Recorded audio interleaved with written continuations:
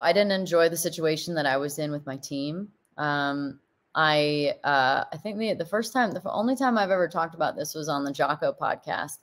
And I was in my contract with Andretti was a profit sharing contract, or was a basically over a certain amount of money, we split what was on the car. And so, yeah, a profit sharing situation. And they just never really produced like viable documentation and or paid me what I should. And so I sued them and ended up going through mediation all the way to arbitration. And yeah, I just was not like happy in that situation anymore. I just didn't like the team anymore. The racer and me signing all my contracts in NASCAR, that profit sharing deal, that's interesting.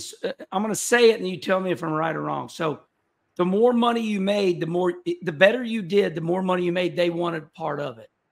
Is that right? It was more about the sponsorship on the car. Okay, got it. So, yeah, that was back in those days. I had like Motorola, Argent, big ones, Meyer, One America.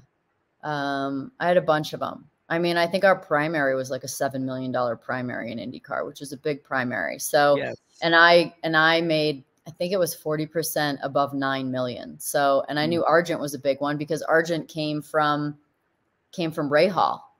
And so when Argent and Meyer came from Rahal, I didn't get paid at the end of that contract either, because they're like, you stole the sponsors.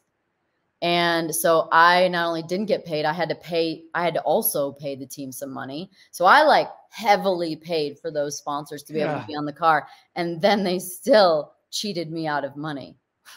Because first of all, those sponsors were there because of you, but whatever. Yeah. Okay. I mean, even Argent wrote a like letter saying the only reason why we went to this team was because of Danica, but they put the sticker on other cars. And then they stood up there on the stand and said like, oh, they were very fascinated with Dario and Ashley Judd. And they wanted to, it's like, they were just so full of shit. Yeah. I love that.